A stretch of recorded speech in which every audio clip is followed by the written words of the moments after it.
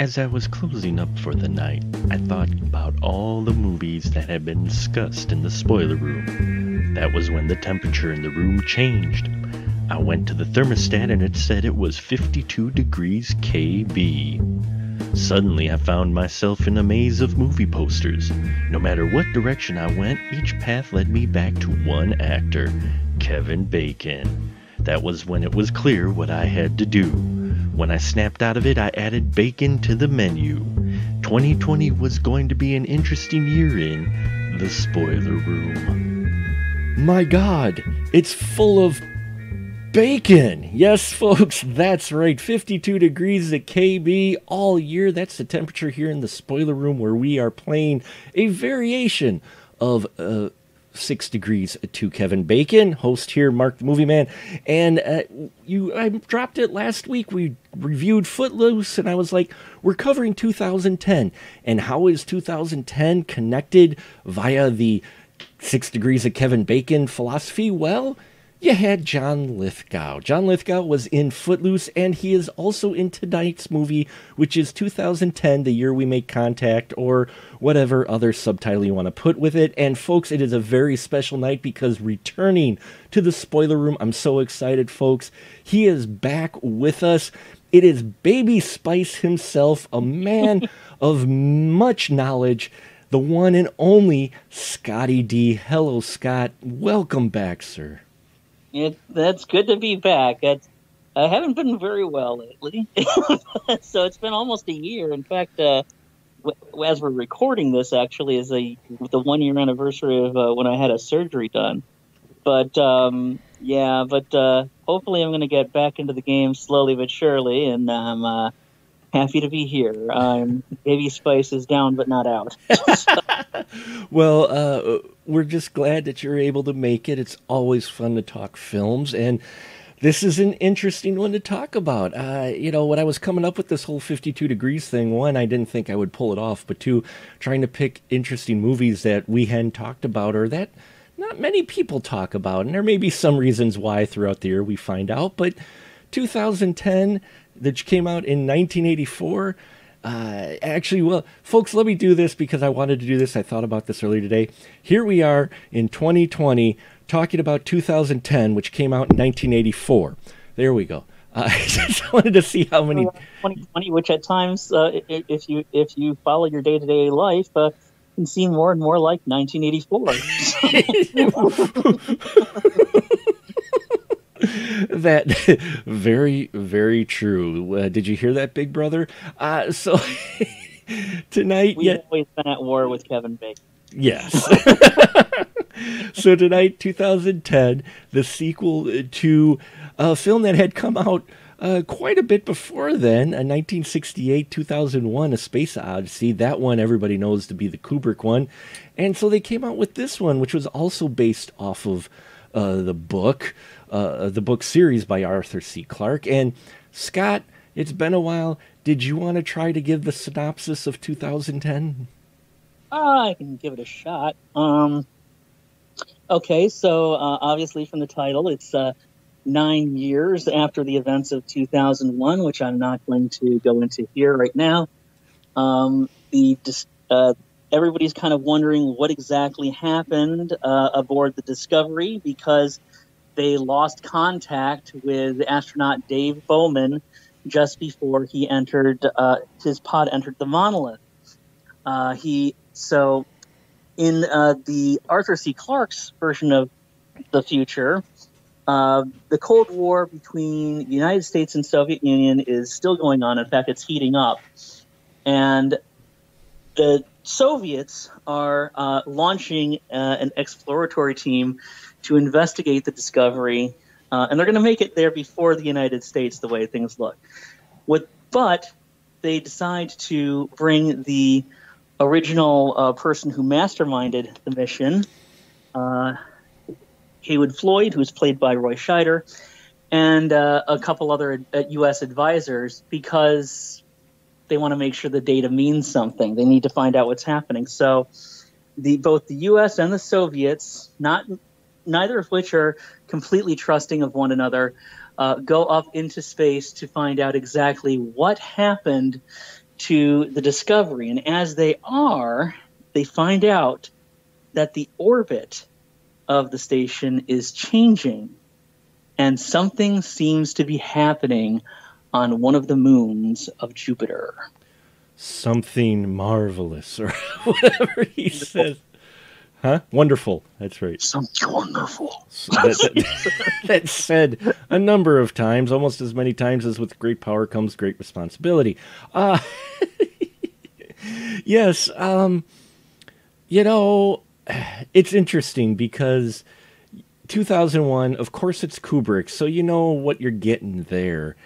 Them making a sequel to a film that at that point was what? 16 years old? No, 26 years old? Something like that, 16 years old? It was like 15, 16 years. 15. Yeah. So it took a little while to get this one made. Kubrick... Well, he didn't write the book. He didn't write the book sequel until like 82. That's true. And I don't think that they were even considering much of a sequel until he wrote the sequel, and then all of a sudden, holy shit. There's a sequel, but Kubrick said he was done with that story. He's done.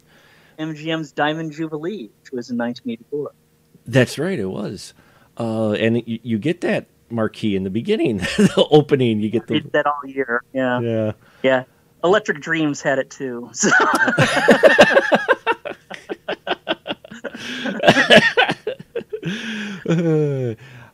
Peter Hyams, thank you. Hyams directed this. He had Kubrick's blessing as well as Arthur C. Clarke's blessing to make it. Kubrick said, "Hey, just make it your own. I'm done with that story because, it's Kubrick." so he kind of had free license of sorts for it. And I'm going to start off by saying I like both films for different reasons. Do you remember when you first saw 2010? Yeah, I saw it in the theater. Mm-hmm. Now 2000. Now I was, as I've covered on these shows before. Not that our audience might remember anything, but I was a sucker for anything space as a kid. So I desperately wanted to see 2001, and my parents were always like, "No, it's dumb, it's boring. You're not going to be able to follow it. It's stupid, blah, blah, blah. We didn't like it." I'm like, no, I really want to see it. I want to see it. I got the soundtrack with all the classical music and everything. And I watched it, and they're like, okay. And they're saying, "See, don't you want to turn this off?" I'm like, no. And I'm following it. I loved it. I actually had a harder time understanding 2010 when I saw it because it involved so much politics. Yeah. But I did see it. I saw it in the theater, and I loved that too. Even though I didn't quite get all the minutiae of what was going on, I just kind of got, okay, I know that there are Americans, I know that there's Russians, and I'm getting every day. If you could not grow up in the 80s without the Cold War being very big on your radar, because it was just shoved down your throat every second. If you were, it was like, oh, the Russians are going to get you. The Russians are going to get you. And I'm sure that the Soviets had the same thing happening with us. The Americans are going to get you. But we didn't understand. But I didn't understand things about like naval blockades in Central America and stuff like that, which they go into. But I could kind of follow what was going on, and I enjoyed this movie a lot when I saw it back in '84. And but it's it's been it was very hard to reconcile my feelings because it is a very different movie than 2001 in ways in which I'm sure we're going to get into on the show here. Yeah, it is. It caught me when I saw it. I think, if I remember correctly, my dad took me to see it, or we went to see it because my dad was a big fan of 2001. I've got, actually, my buddy recently got me the soundtrack on vinyl. Well, I used to take that out of the library all the time. Of 2001, because, it had just those great classic cues in it. And so we get to 2010, the year we made contact, and I was jarred a little by the difference in it, because this one, if you would, they're both sci-fi, though 2001's very much felt a lot more harder sci-fi than 2010. It still dabbles in it, but this one felt like it was a lot more mainstream than 2001. Am I off on that, Scott, or is this no? And I'm going to tell you, and there's a few reasons for that. First of all, you got to remember, when they made 2001, that was the first time anybody had seen something like that. I mean, yes, you had people dabbling with some more brainy sci-fi stuff, such as the Planet on the Far, whatever, the Journey to the Far Side of the Sun, or something like that. Yep. A lot of German filmmakers were making stuff, and those would make their way over here in edited form and stuff. And there's lots of stuff like that. But to see something on that scale where, no, we're being serious, this is all scientifically accurate, this is a really cerebral movie. You had, people who had been in Hollywood all their other, I think what was the Rock Hudson quote? He left the theater and said, "Would somebody mind telling me what the hell that was all about?" When you saw like the space stations and you saw all this and that, and it was the first time anybody had seen something like that. Well, since then, we'd had like 15, 16 years of people building on that. Yeah. And they build on it two ways. You had very serious science fiction like Silent Running and stuff like that. And then you had also halfway between the two movies, Star Wars happened. What was it that Ebert said? He said, like, 2001 taught us that, that there is no sound in space. And Star Wars said, yes, but there should be. And you want to talk about, my God, it's full of stars. You can't, there's like tons of stars when you see space in this movie, which is not accurate. It was more accurate in the original to just have this blackness. So you don't need to establish, like, this is what weightlessness is like. This is what this is. It's been covered. So you can just focus on the story. And what I think is interesting about this movie is that, first of all, anyone saying I am going to do a follow-up to a Kubrick movie is on a fool's errand. Yes. I don't want to care if you're saying, More Paths of Glory or Son of Strange Love or anything. I don't care. Don't mess with it. You're just going to regret it. However, if you say I'm going to do a follow-up to Arthur C. Clarke's story, it's fine. Yeah.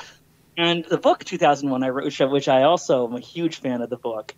By the way, anybody who doesn't understand 2001, the movie, just read the book. It's really, the movie, it really is what it is. It's not that hard, guys. It really isn't. It is. Whatever you think that movie's about you're probably right. Yeah.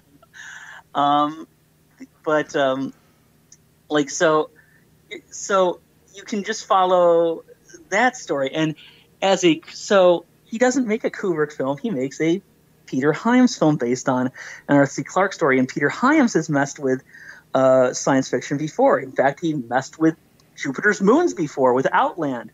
He messed with space exploration before with Capricorn 1. And as a, Kubrick film, no, 2010 doesn't work, but it's not a Kubrick film. It's a Peter Hyams film. And as a Peter Hyams film, 2010 is fucking dynamite.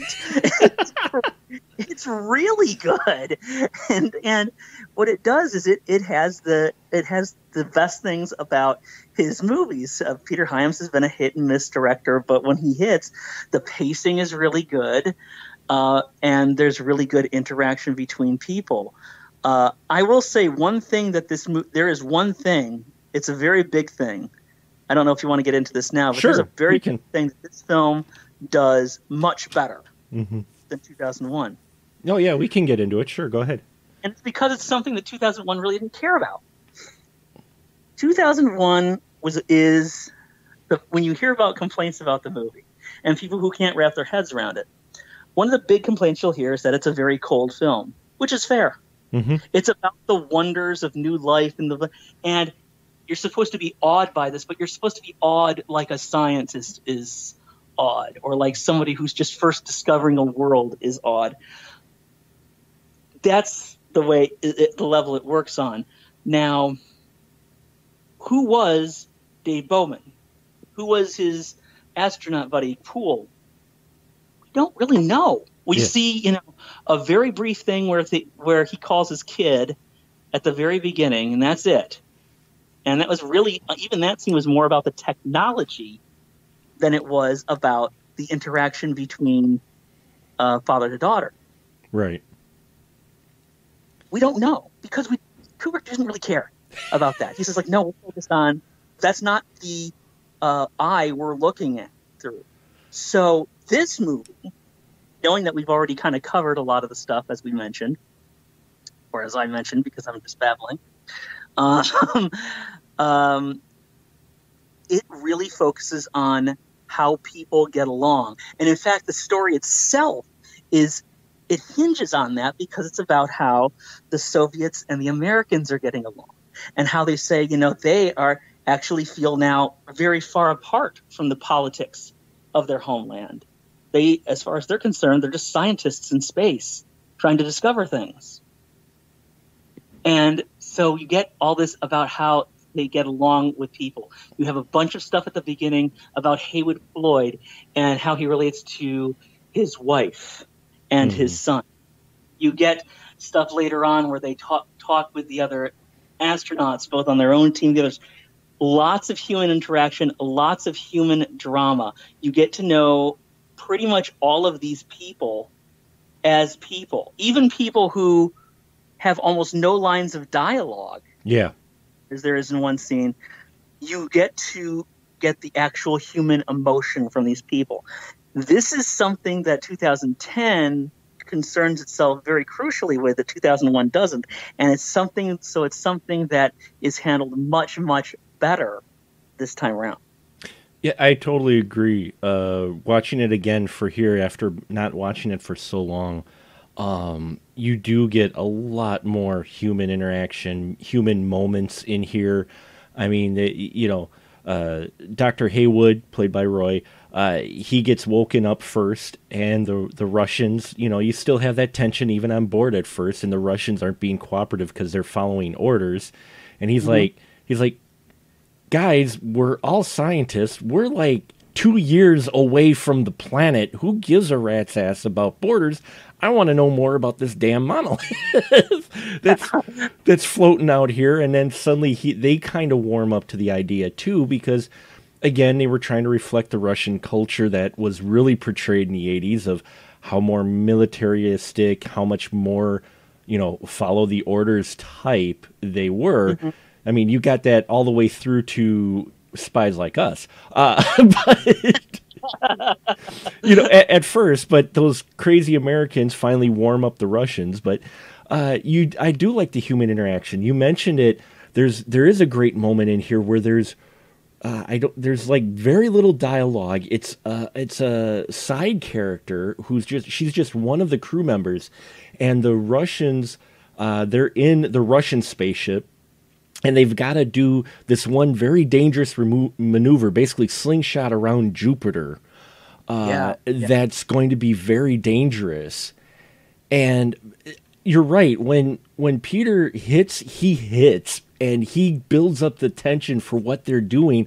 And you don't get a whole lot visually, but the way he builds up how drastic this is and how no one's ever done it before. I mean, he builds it up, and then to emphasize it, We've got our Dr. Haywood in his little pod, and all of a sudden this female cosmonaut comes up, the scientist, who we've not really met anywhere since. We saw her slightly, She comes in and taps on it, and she wants to be held because she's scared shitless as well about this. And they seatbelt each other in because they have nothing to do. I mean, and he at this point has just gotten done. Sometimes you'll hear letters or transmissions or whatever he's sending to his wife. And he said, everybody else can concern themselves because they're busy. I just have to sit here and wait for this to happen. And so you think, oh, he's on in this boat all by himself. But then, no, you see, like, no, this other person's there. This person's scared too.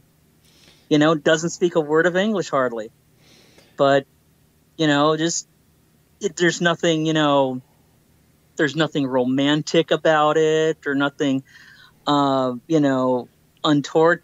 It's just, fear, desperation, a need to be, close to somebody else during this very terrifying moment. Because they don't want to necessarily die alone. So, I mean... Exactly. And there's nothing more human than that. Yeah. So, Roy and the other two U.S. folks on there is John Lithgow's Walter Kurnow, who he's kind of a side character, as well as the Dr. R. Chandra, who is supposed to be a carryover from the first film as far as being the teacher of Hal, the batshit crazy computer.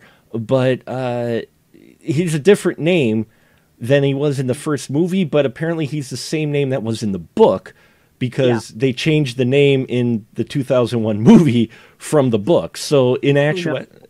But they put it back in the book. A lot of this is just also the book. I mean, My God, It's Full of Stars isn't in the movie either. Right. Yeah. But it's repeated about 3 times before the opening credits come in a very, very kind of odd voice, too. You're just like, wait, is this a horror film or something? What the fuck? But the Russian crew is great. The group of actors they have, including a familiar face who I did not recognize. I don't know if it was the hair and the Russian outfit or what, but Helen Mirren played... She's just a damn good actress as well. She is. She's just a damn good actress. And in here, I guarantee you go, which character was she? Because if you did look at the credits, you would... knowing how she is now, and those who may be familiar with her later works will look at this and go, wait, that was Helen? And she plays it... I didn't realize... First, according to the trivia thing, it's how she got her SAG card, because it was her. They said her first American film. I said, really? I was like, because I knew she was doing movies for at least 15 years. Age of Consent was back in the 60s. So I was surprised. Like, God, I guess it was all British, European lensed films before then. That's true. Because she in here plays Tanya Kubrick, which is, if you spell the last name backwards and add a C, it's Kubrick, so it's a little nod to him.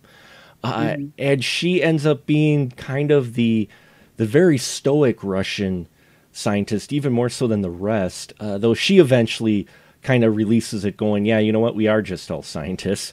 After she loses a crew member. But I loved her performance in this, and the kind of dichotomy they had in here, because one of the things I did really enjoy as well is, you mentioned it, Scott, perfectly, 80s, especially mid-80s, you're neck deep in the Cold War. They don't let you forget it. Portrayal of the other side was usually really coarse. And in here, even when we first meet the Russian scientists, they're portrayed, different than Americans, but I would argue to say they are still portrayed different than Russians were portrayed at that time in other films. Definitely. Compare this to Rocky IV, which came out the next year. Mm-hmm. That's pretty much what you saw. I mean, you saw the stoicism, you did not see a human face. I mean, even on Saturday morning cartoons, Russians were not, the Soviets were just not, because it was so hot. Everybody these days, and you'll see these things, the 80s were so great, the 80s were so great. Every time I see that, I just want to kick them in the balls. These were not great, guys. There was a lot of fear. There was a lot of jingoism, and I'm not saying that the Soviets were fantastic. Of course they weren't. But, the way this drum was beat into us, combined with, the AIDS crisis and the fear of nuclear war, it was not a great frickin' time, guys. And I'm very happy that even though we haven't gone to have manned things to Jupiter's moons or discovered aliens' life, one thing in these movies that is very dated is that a Cold War was still going on, and I'm happy that that's not the case. But the week's young, so it's only when we're recording this, it's only Wednesday. It's a Wednesday evening. We got time yet before the weekend to get into a Cold War. Well, the fear was everywhere, and that's why I liked it. I got worried at first because, again, it had been years since I watched this, which is another reason why I wanted to do this series. And I'm watching it, and I'm like, wow, at first, when we very first see them, and like I said, there was that scene with the table where no one's giving up really any information because they were told by their government that they are only there to transport these guys to Discovery, and they don't, give them just the basic info. And I was like, oh, great. Because I didn't remember a lot of the film. I'm like, oh, great, is this going to be the whole, they're hard-nosed all the time? And then, but even in that scene, you get one guy already who just starts sharing data, and then, within a very short amount of time, suddenly they're working together.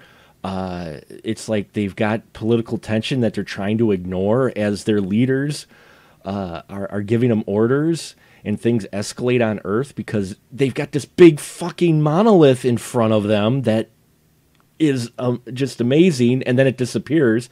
Suddenly they find chlorophyll on, Io?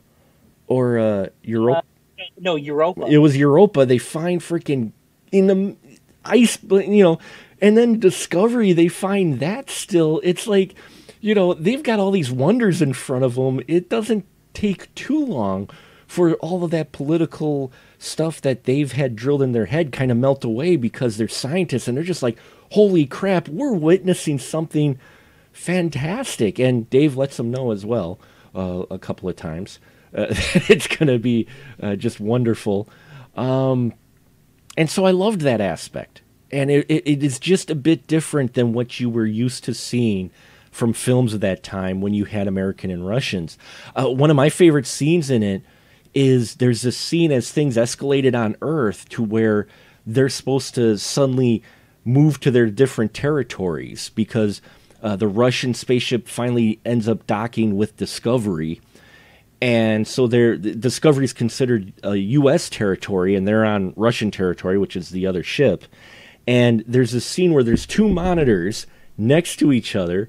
One's got the Russian representative and one's got the U.S., and they're giving their orders at the exact same time. Yeah. And I don't know what it was about that scene, Scott, but for me, I'm just looking at that going, that just scene there where they're giving the same orders about it at the same time and they're right next to it. I'm like, that just, for me, spoke to me on a number of levels about especially the period of time this was made. Mm-hmm. I just loved how that scene came together and how each ship was considered territory, which as the film separated, yeah, almost being their politics are after this détente kind of it's being forced on them. There's this great quote, and I was looking it up actually last minute or so here because I wanted to make sure I got it correct from one of the astronauts. Who walked on the moon, actually, Edgar Mitchell. Mm-hmm. And his quote is this, when he talked about what it's like being on the moon. He said, "You develop an instant global consciousness, a people orientation, an intense dissatisfaction with the state of the world, and a compulsion to do something about it. From out there on the moon, international politics looks so petty. You want to grab a politician by the scruff of the neck and drag him 250,000 miles out and say, 'Look at that, you son of a bitch.'" And I think that's where these people were at the time.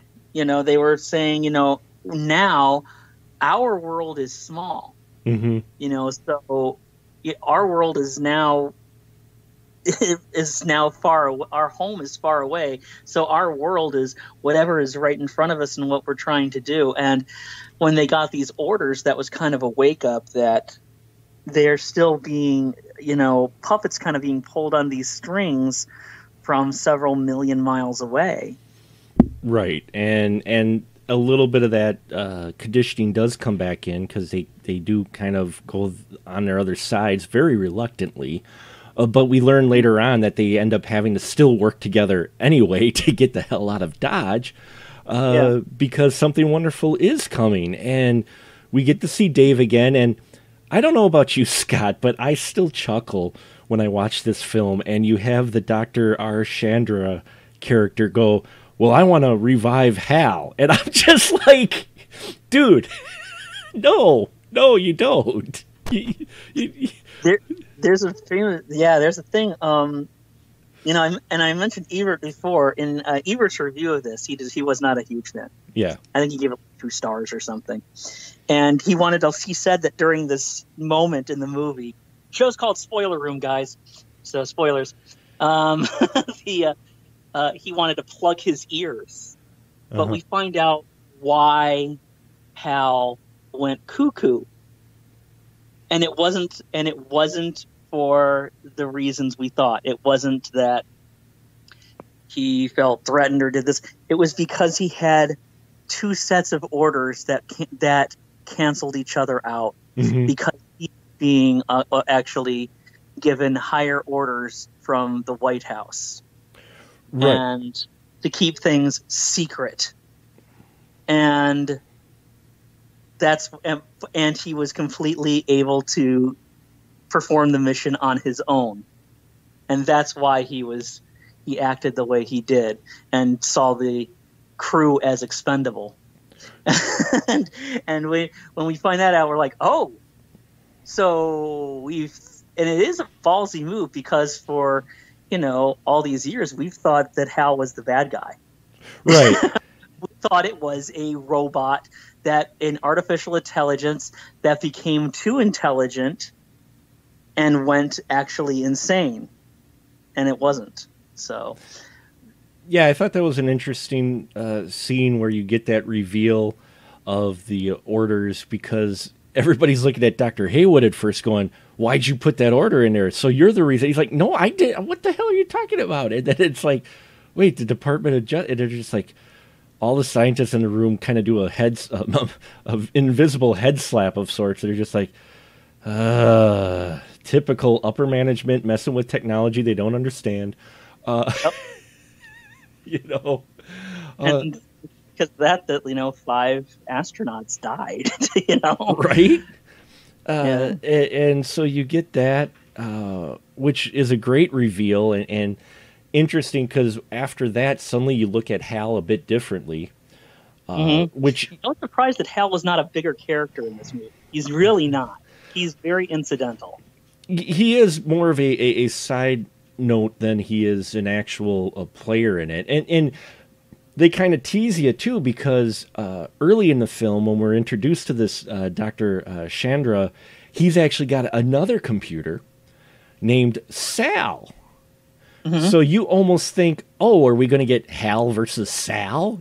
My brain suddenly jumped back to 10-year-old Mark and going, ooh, we're going to have a Hal versus Sal, who was voiced by Candace Bergen under a different...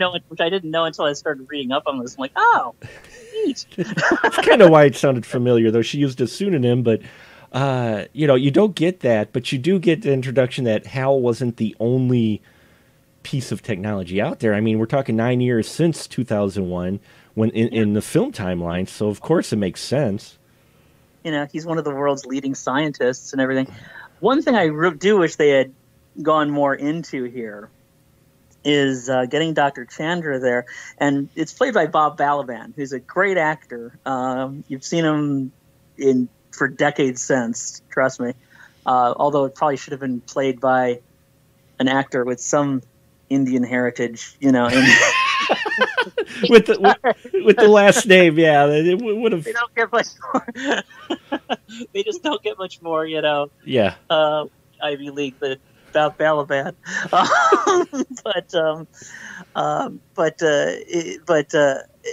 But one thing like this is that they mentioned, and possibly because of what happened with HAL 9000 on the original mission, is that they don't trust him. Right. And that there's lots of stuff, where they have this fail safe and everything like that Floyd is putting in for HAL because he doesn't trust the computer and he doesn't trust the doctor, the scientist. And I would have liked them to build more on that distrust, which they really didn't do in this movie. So I always wonder, maybe there was something cut out for time or something like that, because this they didn't really pay it off with any kind of suspense about this. Because I'm like, this guy seems like the most amiable person, on board.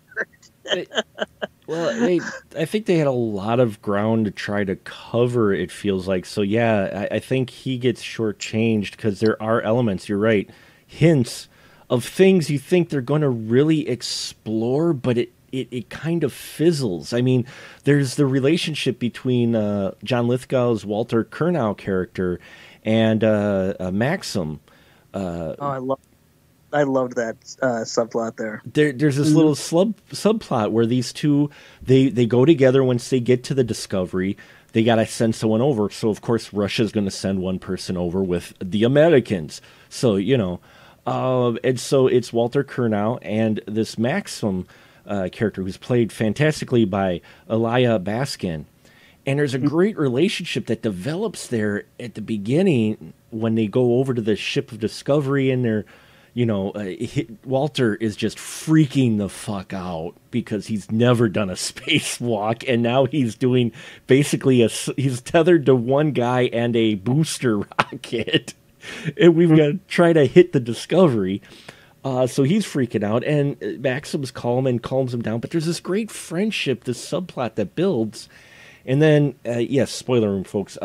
Something happens to Maxim, and in the trivia I was reading, they point out how Kurnow is wearing Maxim's hat from then on out after Maxim gets sucked, gets basically vaporized by the monolith, or sucked in. And yeah, but it feels like there was something a little missing there with it. Like they could have explored a little more there too, and they didn't, because... Yeah, I mean, I liked what they did build, as I said, but yeah, I think that they could have done a lot more. I think that basically a lot of the stuff with any of the other side characters, they kind of had to focus on Roy Scheider's character and Helen Mirren's as the two kind of de facto mission leads, and so we missed some with Lithgow and Baskin, and we missed some with Balaban as well. Right. Let's ring if we're going to name all the actors. You can see, though, elements there to where they could have added more that would have kept still the story interesting. I think they could. I think this film could have.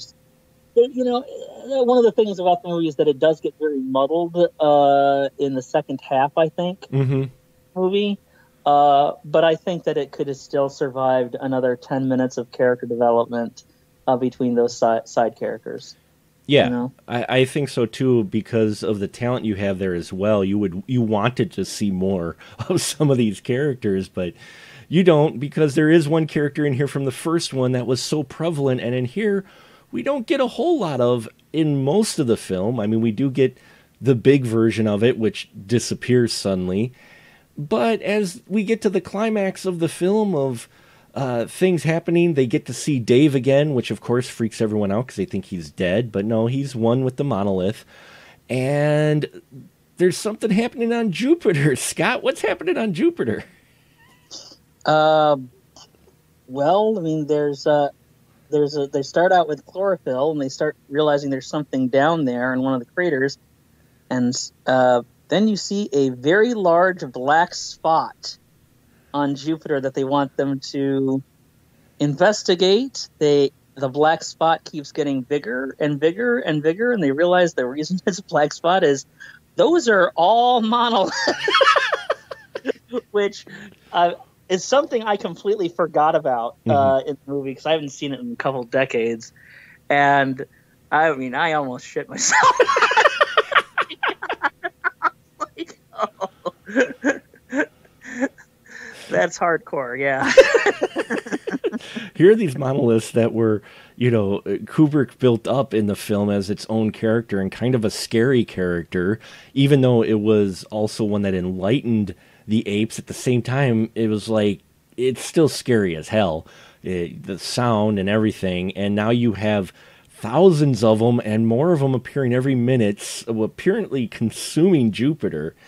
And that's where the Russians and the U.S. decide, oh, you know what? Screw our political factions. We want to live.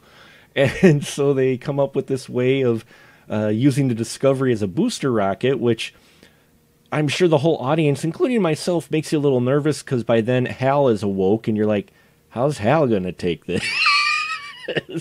But he rolls with it. Well, they keep you guessing towards the end because they want, even after getting the all the explanation, and saying, "Oh, it's not my fault. It's not this thing." What do they want? They have the meeting about it, and Dr. Chandra is the one person who looks at Hal and sees a life form. Right. Yeah, he is an artificial intelligence, but he is a life form. He can think, and so he's the one person who's the advocate for Hal. And what do the other people, even after all of this, want to do? They say, "Oh, you got to lie to Hal." Yeah, and he's like, "You remember what happened last time, right?"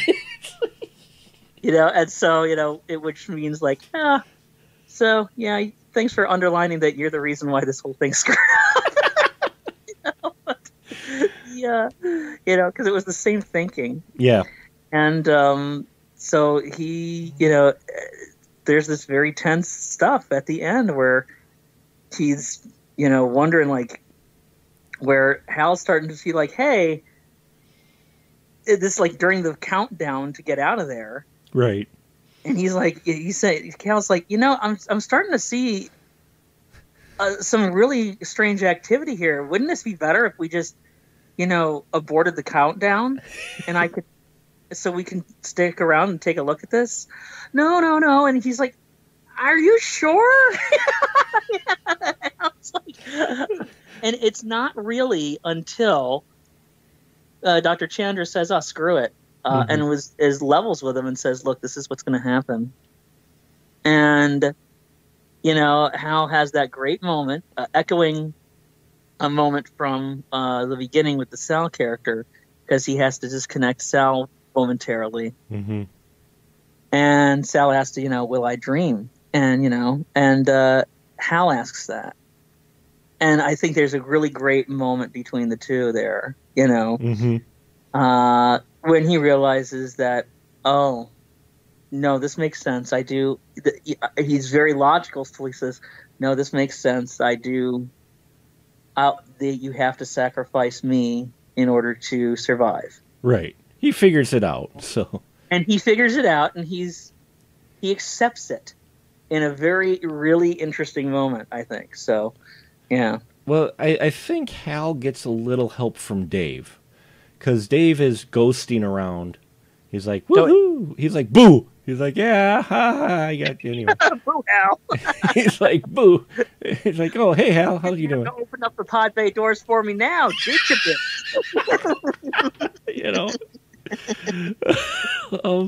But he shows up, and you get the impression that there's this interesting relationship now that's carried over from the events after 2001 between Hal and Dave, especially with Hal, even though he was deactivated, being out there for so long. And so I think there was maybe a little assist from Dave, but yeah, Hal works it out logically this time, going, oh, okay, yeah, you know what? I'm the robot. You're the humans. You guys got to survive. I don't like this, but at the same time, yeah, it makes logical sense. Meanwhile, it was a very Spock moment where it was like, no, it's okay to sacrifice me so that everybody else can live. I understand it. It's the only way this can get done. So, I think that's really all it was. I think it was just that Yeah. he was. I don't think it's that he saw himself as less. Mm-hmm. In fact, I think that on some level, Hal appreciated that Chandra saw them as equals. He appreciated You know, the honesty, actually. and he even offered to stay behind. And he's Right. like, no, there's no reason for you to stay behind. And you know, and I think it was just a matter of, you know, not being necessarily happy about the situation, but understanding and Mm-hmm. you know, coming to like, you know, quiet resignation about it. And Dave needed Hal as well to communicate a message because, as you can tell, folks, we're getting near the end of the film here, and yeah, Jupiter's getting sucked in by a whole bunch of monoliths, which is kind of creepy. And suddenly, there's this message we come to find out after the monoliths hit a peak. Jupiter is turned into a sun, and all of its moons start to become possible planets. And the message sent out, obviously, probably from the monolith, I believe it's implied, or through Dave, through Hal, is that, hey, this is going to happen. It's wonderful. We're going to give you this. Oh, yeah, stay the fuck off Europa. Yeah. All these worlds are yours except Europa. Attempt no landing there. Yeah, we get one.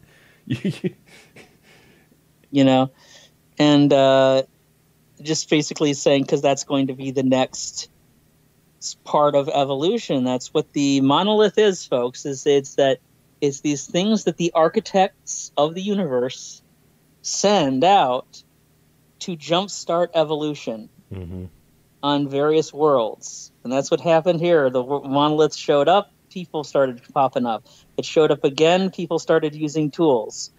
You know? And then it pops up around Jupiter because, hey, this moon looks really good. And actually, they do say that Europe, back especially around the time that this was made, Europa was seen as a possible place where life could eventually evolve one day. Right, So, because of the sheer volume of ice or whatnot. If you got just the right conditions with it, Europa was the best candidate to possibly terraform to be a livable planet because it's so huge too. yeah. And so yeah, so I didn't remember that when I was younger because obviously when I was freaking 10 and 9, you didn't really pay attention to that near the end. You're just like, holy crap, Jupiter became a sun, and then the planets. And then you get that, yeah, at the end, the monolith is sitting on Europa, which has a whole bunch of atmosphere and stuff to it. And yeah, it implies, hey, this still goes on. There's still more to be evolved to. There's still more levels to go. And I guess I was reading up on it. They had thought of actually doing 2 more film versions of the other Arthur C. Clarke films, books, because he did like 2 other books. Yeah, there's 2061 and 3001, yeah, which I did not read. I actually got halfway through 2010, the book, and then I lost the book. Oh, no. Couldn't find the book, so I was like, yeah. So I've read 1.5 of these books. well, a little bit of a spoiler for the book because I was reading up trivia on it. I guess there's a epilogue of sorts that's set in. Prepare yourself, folks. 20,001 A.D., where apparently there's evolved humanoids of sorts with like tentacle-like appendages for arms, and it sounded just wild that it had evolved because the monolith was there, and it had sparked another evolution. But yeah, and by the end of it, they're both good films. In this one, though, is definitely you could see where it was a little bit more open to the mainstream, but I still think you still get those heavy themes in here that you got in 2001. A little further exploration. And it was so topical at the time, too, because, this is a time when, we were still getting data from the Voyager probe and everything when this was being written and then when the film was being made. And at one point in the 80s, I can't remember if it was before this movie or not, For most of our lives, we lived with the knowledge of 9 planets. Yep. We had assumed there might be more, but we didn't know. And it was only around sometime in the 80s when we started getting all this data about, like, hey, we discovered more planets. Right. Past our system, and we're discovering more planets. And I was like somebody who read like Omni and Discover, and I didn't get it all. I was a kid, but I got enough, and I could certainly see stuff from the pictures and everything. So I was like, and I kept going into school and thinking, like, why isn't this like the top story on the news every night? That we found more planets. Like, to me, like, that was so much bigger than anything that was happening with the economy or with anything. But that's because I don't know. I guess it was just like my childlike brain wondered, like, just in wonder at all these worlds that were out there. I'm like, guys, we are literally discovering that there are more worlds, and the universe really might be as vast as we imagined. Right. And it's not top story on the news, and I couldn't figure out why. And then I'd go into my private school, who told me that believing in aliens was evil. And you're like, all right, I got a capital E for you then, because I am not giving. I was well, then then I guess I'm evil because I'm like, I told them, my words to them was that I think, if you think we're the only people God put here, then you don't think God has much imagination. Oh, that I'm sure rose a couple eyebrows.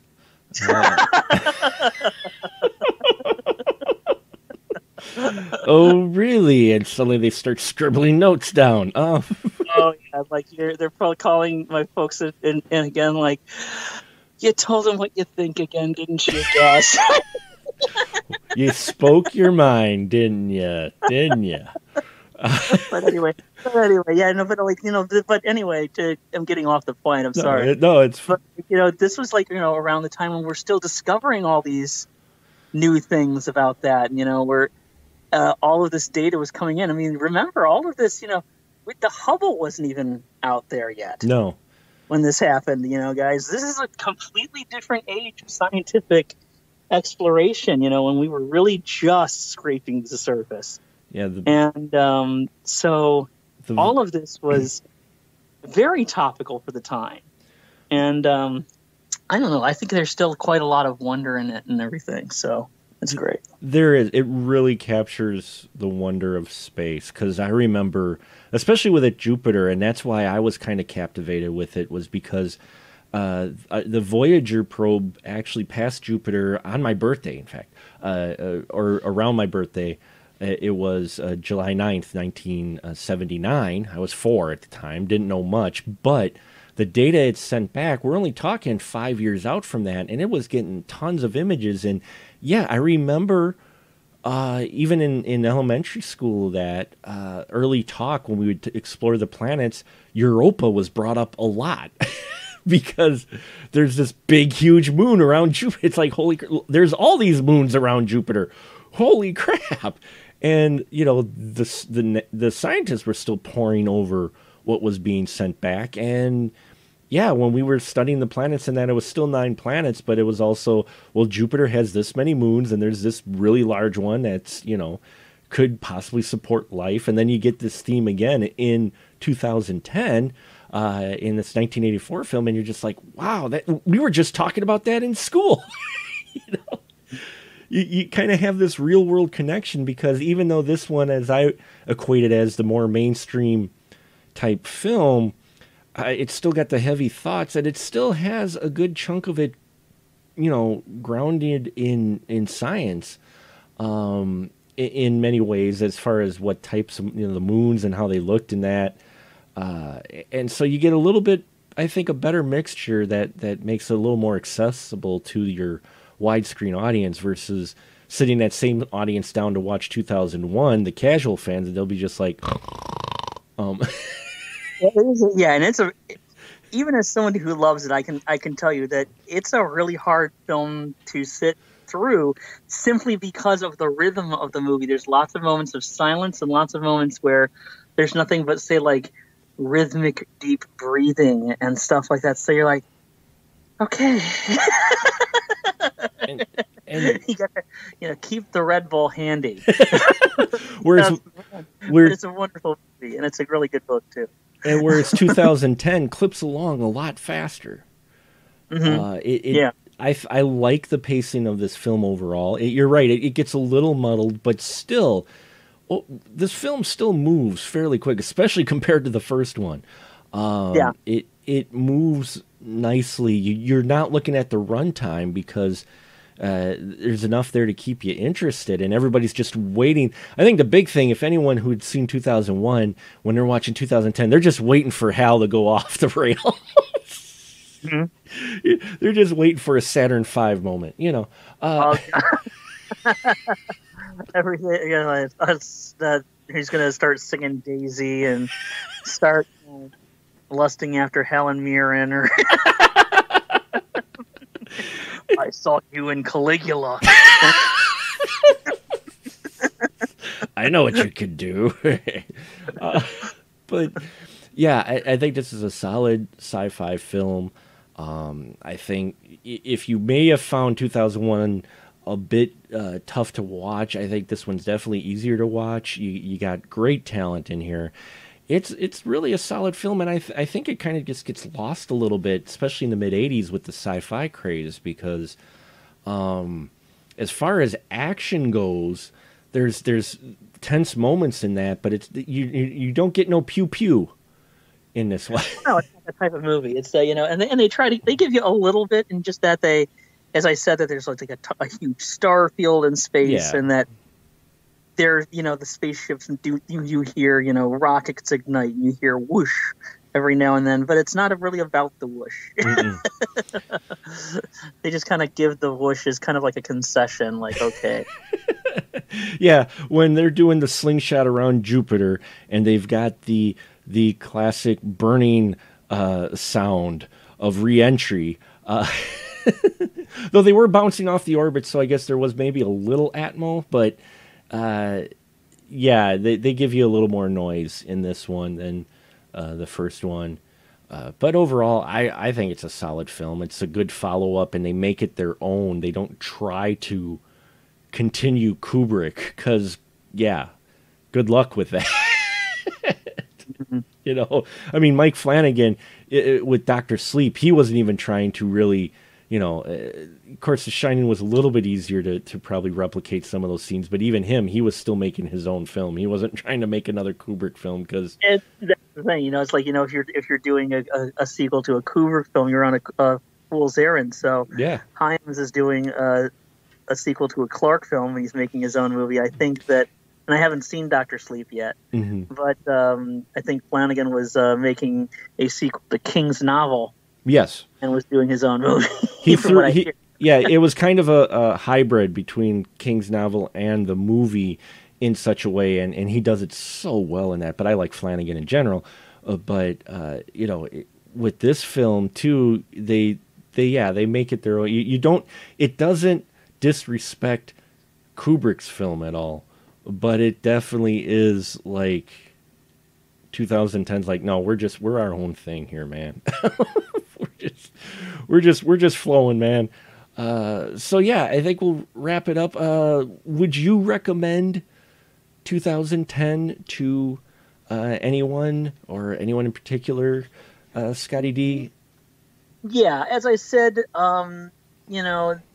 that the politics can sometimes catch you a bit off guard, but I think that if you dilute it down to the essentials, and don't get too intimidated by either the science or the politics, you realize that it's a thing about discovery, about exploration, and about human interaction.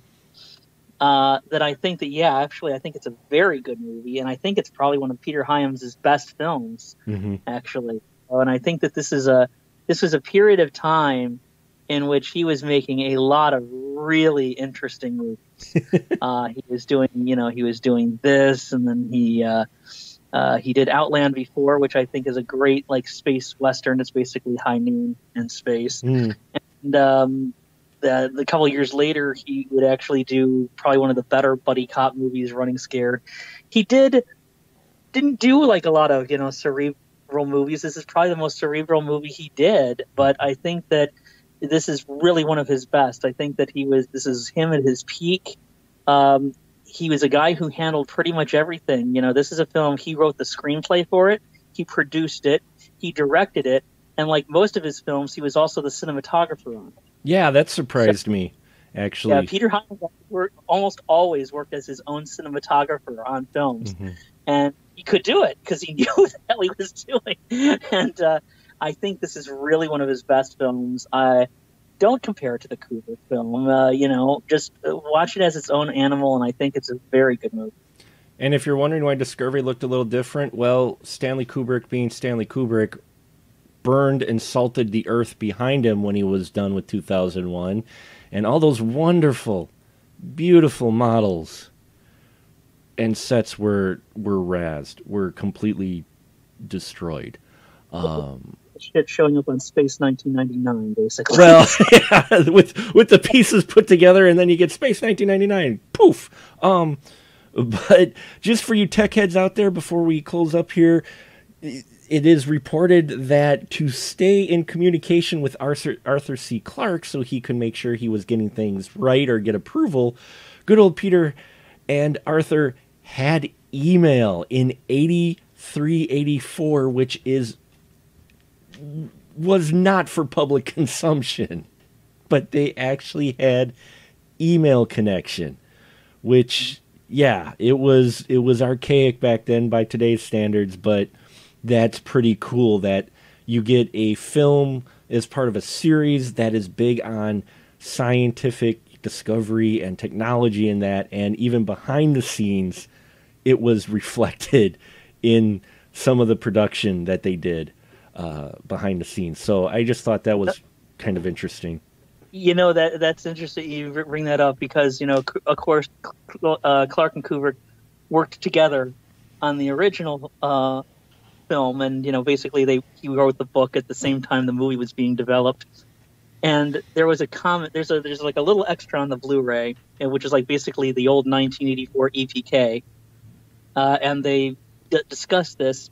And Arthur C. Clarke has a great quote. He says yes, and so I would get questions, and I would feedback things, and I would send him questions. He says, I actually think this is probably the best way to work with a Hollywood director, is if you don't have to actually look at each other.